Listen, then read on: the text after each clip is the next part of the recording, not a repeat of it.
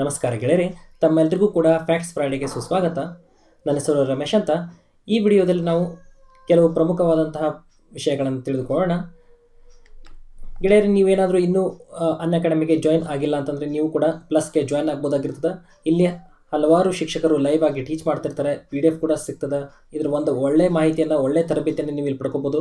So ನೀವು ಏನಪ್ಪ ಅಂತಂದರೆ ಅನ್ಅಕಾಡೆಮಿ ಆ್ಯಪನ್ನು ಡೌನ್ಲೋಡ್ ಮಾಡಿಕೊಂಡ ನಂತರ ಸಬ್ಸ್ಕ್ರಿಪ್ಷನ್ ಏನಿರುತ್ತಲ್ಲ, ಅಲ್ಲಿ ಗೆಟ್ ಸಬ್ಸ್ಕ್ರಿಪ್ಷನ್ ಅಂತ ಬಟನ್ ಒತ್ತಿರಿ. ಅಲ್ಲಿ ನಿಮಗೆ ಏನಪ್ಪ ಅಂದರೆ ರೆಫರಲ್ ಕೋಡ್ ಕಾಣ್ತದೆ. ಅಲ್ಲಿ ನೀವೇನು ಮಾಡಿ, ರಮೇಶ್ ಲೈವ್ ಅನ್ನೋಂಥ ರೆಫರಲ್ ಕೋಡನ್ನು ಹಾಕಿಕೊಂಡು 10% ಡಿಸ್ಕೌಂಟನ್ನು ಪಡಿಬೋದಾಗಿರ್ತೈತಿ. ಹಾಗಾದರೆ ಎಲ್ಲರೂ ಜಾಯ್ನ್ ಆಗಿ ಬನ್ನಿ. ಇಲ್ಲಿ ಇವತ್ತಿನ ಒಂದು ಮಾಹಿತಿನ ನೋಡೋಣ. ಏನು ಅಂತಂದರೆ, ಇವತ್ತಿನ ದಿವಸ ನಾವು ನೋಡ್ತಾ ಇರೋದು ಅನ್ನಂತಂದರೆ ಅದು ಭಾರತದ ಭೂಗೋಳದ ಬಗ್ಗೆ.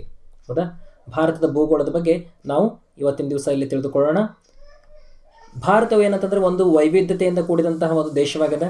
ಇಲ್ಲಿಯ ವಿವಿಧ ರೀತಿಯ ಮೇಲ್ಮೈ ಲಕ್ಷಣಗಳಾಗಿರ್ಬೋದು, ವಾಯುಗುಣ, ಸ್ವಾಭಾವಿಕ ಸಸ್ಯವರ್ಗಗಳು ಹಾಗೂ ಜನರಲ್ಲಿನ ಒಂದು ವೈವಿಧ್ಯತೆಗಳನ್ನು ಗಮನಿಸಿದಾಗ ಭಾರತವನ್ನು ಒಂದು ಉಪಖಂಡ ಅಂತೇಳಿ ಕರೆಯಬಹುದಾಗಿದೆ. ಭಾರತ ದೇಶವು ಏಷ್ಯಾ ಖಂಡದ ದಕ್ಷಿಣ ಭಾಗದಲ್ಲಿರುವಂಥ ಒಂದು ಪರ್ಯಾಯ ದ್ವೀಪವಾಗಿದೆ. ಇದನ್ನು ಇಂಡಿಯಾ, ಹಿಂದೂಸ್ತಾನ ಅಂತ ಏನು ಮಾಡ್ತಾರೆ, ಕರೀತಾರೆ. ಇನ್ನು ಇಂಡಿಯಾ ಎಂಬ ಹೆಸರು ಸಿಂಧೂ ಎಂಬ ನದಿಯಿಂದ ಬಳಕೆಗೆ ಬಂದಿದೆ. ಭಾರತ ಎಂಬ ಹೆಸರು ಭರತ ಎಂಬ ಚಕ್ರವರ್ತಿ ಈ ಒಂದು ದೇಶವನ್ನು ಆಳ್ತಾ ಇದ್ದ ಅಂತ ಹೇಳಿ ಆ ಒಂದು ಹೆಸರನ್ನು ನೀಡಲಾಗಿದೆ. ಇನ್ನು ಭಾರತವು ಸಂಪೂರ್ಣವಾಗಿ ಉತ್ತರಾರ್ಧಗೋಳದಲ್ಲಿದ್ದು, ಇದು ಉತ್ತರದಲ್ಲಿ ಅಗಲವಾಗಿದ್ದು ದಕ್ಷಿಣದ ಕಡೆ ಕಿರಿದಾಗಿ ತ್ರಿಕೋನಾಕೃತಿಯಲ್ಲಿ ಕಂಡುಬರುತ್ತದೆ. ಇನ್ನು ಹಿಂದೂ ಮಹಾಸಾಗರದಲ್ಲಿದ್ದು ಚಾಚಿಕೊಂಡಿದೆ. ಭಾರತವು 32,87,763 ಚದರ ಕಿಲೋಮೀಟರ್ ವಿಸ್ತೀರ್ಣವನ್ನು ಹೊಂದಿದೆ. ಇನ್ನು ಭೂಕ್ಷೇತ್ರದ ದೃಷ್ಟಿಯಿಂದ ಇದು ಪ್ರಪಂಚದ 7ನೇಯ ಅತಿ ದೊಡ್ಡ ರಾಷ್ಟ್ರವಾಗಿದೆ.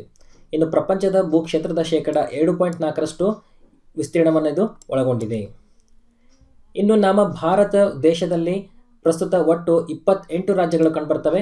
29 ಅಲ್ಲ, 28 ರಾಜ್ಯಗಳು ಮತ್ತು 9 ಕೇಂದ್ರಾಡಳಿತ ಪ್ರದೇಶಗಳು ಕಂಡುಬರ್ತವೆ. 28 ರಾಜ್ಯಗಳು ಮತ್ತು 9 ಕೇಂದ್ರಾಡಳಿತ ಪ್ರದೇಶಗಳು ಪ್ರಸ್ತುತದಲ್ಲಿ ಕಂಡುಬರ್ತಾ ಇದ್ದಾವೆ. ಇನ್ನು ದೆಹಲಿಯನ್ನು ರಾಷ್ಟ್ರೀಯ ರಾಜಧಾನಿಯ ಪ್ರದೇಶ ಅಂತ ಕರಿತೀವಿ. ಹೌದಾ, ಸೊ ನ್ಯಾಷನಲ್ ಕ್ಯಾಪಿಟಲ್ ಟೆರಿಟರಿ ಅಂತೇಳಿ ಇದನ್ನು ಕರೆಯಲಾಗ್ತದೆ.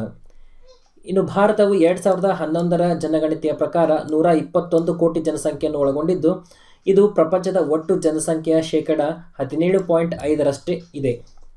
ಇನ್ನು ಪ್ರಪಂಚದಲ್ಲಿ ಭಾರತವು ಚೈನಾ ದೇಶದ ನಂತರ 2ನೇಯ ಅತಿ ಹೆಚ್ಚು ಜನಸಂಖ್ಯೆಯನ್ನು ಹೊಂದಿರುವಂಥ ಒಂದು ರಾಷ್ಟ್ರವಾಗಿದೆ.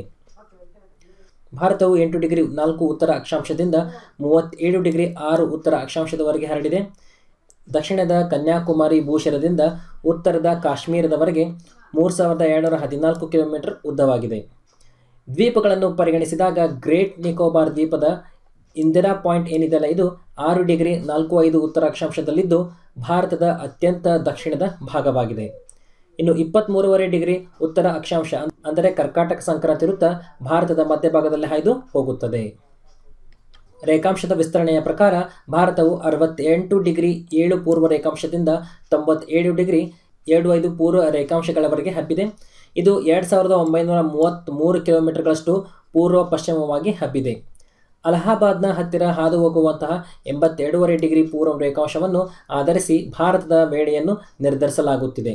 ಇನ್ನು ಇದು ಗ್ರೀನ್ವಿಚ್ ಕಾಲಮಾನಕ್ಕಿಂತ 5.5 ಗಂಟೆ ನಿಮಿಷ ಮುಂದೆ ಇರುವುದು ಕಂಡುಬರುತ್ತದೆ. ಇನ್ನು ಭಾರತವು ಒಂದು ಪರ್ಯಾಯ ದ್ವೀಪವಾಗಿದ್ದು ಭೂ ಮತ್ತು ಜಲ ಗಡಿಗಳನ್ನು ಒಳಗೊಂಡಿದೆ. ಇದು 1,500 ಕಿಲೋಮೀಟರ್ ಭೂಗಡಿ ಹಾಗೂ 6,100 ಕಿಲೋಮೀಟರ್ ಕರಾವಳಿಯನ್ನು ಹೊಂದಿದೆ. ಭಾರತವು 7 ರಾಷ್ಟ್ರಗಳೊಂದಿಗೆ ಗಡಿರೇಖೆಯನ್ನು ಹಂಚಿಕೊಂಡಿದೆ. ವಾಯುವ್ಯದಲ್ಲಿ ಪಾಕಿಸ್ತಾನ ಕಂಡುಬರುತ್ತದೆ ಮತ್ತು ಅಫ್ಘಾನಿಸ್ತಾನ. ಇನ್ನು ಉತ್ತರದಲ್ಲಿ ಚೈನಾ, ನೇಪಾಳ ಮತ್ತು ಭೂತಾನ್ಗಳು ಕಂಡುಬರುತ್ತವೆ. ಪೂರ್ವದಲ್ಲಿ ಮಯನ್ಮಾರ್ ಅಥವಾ ಬರ್ಮಾ ಅಂತ ಕರಿತೀವಿ ಹಾಗೂ ಬಾಂಗ್ಲಾದೇಶಗಳ ಒಡನೆ ಒಂದು ಭೂಗಡಿಯನ್ನು ಹಂಚಿಕೊಂಡಿದೆ. ಜೊತೆಗೆ ಭಾರತದ ದಕ್ಷಿಣದಲ್ಲಿಯ ಶ್ರೀಲಂಕಾ ಹಾಗೂ ನೈಋತ್ಯದಲ್ಲಿರುವಂತಹ ಮಾಲ್ಡೀವ್ಸ್ ದ್ವೀಪಗಳು ಭಾರತದ ನೆರೆಯ ರಾಷ್ಟ್ರಗಳಾಗಿವೆ. ಇನ್ನು ಜಗತ್ತಿನಲ್ಲಿ ಭಾರತದ ಸ್ಥಾನ. ಜಗತ್ತಿನ ದೇಶಗಳಲ್ಲಿ ಭಾರತವು ವಿಸ್ತೀರ್ಣದ ದೃಷ್ಟಿಯಿಂದ 7ನೇ ಸ್ಥಾನವನ್ನು ಪಡ್ಕೊಂಡಿದೆ. 1ನೇ ಸ್ಥಾನದಲ್ಲಿ ರಷ್ಯಾ ಕಂಡುಬರುತ್ತದೆ. ತದನಂತರದ ಸ್ಥಾನಗಳಂತಂದರೆ Canada, China, America, Brazil, Australia ಮತ್ತು 7ನೇ ಸ್ಥಾನದಲ್ಲಿ ಭಾರತ ಕಂಡುಬರುತ್ತದೆ. ಭಾರತದ ಉತ್ತರದ ತುದಿ ಅಂತಂದರೆ ದಕ್ಷಿಣವಾಗಿ 3,714 ಕಿಲೋಮೀಟರ್ ಉದ್ದವಿದೆ. ಇನ್ನು ಭಾರತ ದೇಶದ ಪೂರ್ವ ಭಾಗದಲ್ಲಿ ಪಶ್ಚಿಮವಾಗಿ 2,933 ಕಿಲೋಮೀಟರ್ ಅಗಲವಿದೆ. ಭಾರತದ ಗಡಿಯ ಉದ್ದವು 15,700 ಕಿಲೋಮೀಟರ್ಗಳು ಕಂಡುಬರುತ್ತದೆ. ಭಾರತದ ಕರಾವಳಿ ಉದ್ದವು ದ್ವೀಪಗಳನ್ನು ಹೊರತುಪಡಿಸಿದರೆ 6,100 ಕಿಲೋಮೀಟರ್ ಆಗಿದೆ. ಇನ್ನು ಭಾರತದ ಕರಾವಳಿ ತೀರವು ದ್ವೀಪಗಳನ್ನು ಸೇರಿಸಿ 7514 ಕಿಲೋಮೀಟರ್ ಕಂಡುಬರುತ್ತದೆ. ಇನ್ನು ಭಾರತವು 12 ನಾಟಿಕಲ್ ಮೈಲಿ ಉದ್ದದ ಸಮುದ್ರವನ್ನು ಒಳಗೊಂಡಿದೆ. ಇನ್ನು ಭಾರತದ ತುತ್ತ ತುದಿಗಳು ಅಂತಂದರೆ ಭಾರತದ ಪೂರ್ವ ತುದಿ ಅದು ಅರುಣಾಚಲ ಪ್ರದೇಶ ಆಗಿದೆ. ಪಶ್ಚಿಮದ ತುದಿ ಗುಜರಾತಿನ ಕಚ್, ಉತ್ತರದ ತುದಿ ಜಮ್ಮು ಕಾಶ್ಮೀರದ ಸಿಯಾಚಿನ್, ಇನ್ನು ದಕ್ಷಿಣದ ತುದಿ ಕನ್ಯಾಕುಮಾರಿ ಆಗಿದೆ. ಇದನ್ನು ಇಂದಿರಾ ಪಾಯಿಂಟ್ ಅಂತಲೂ ಕರೀತಾರೆ.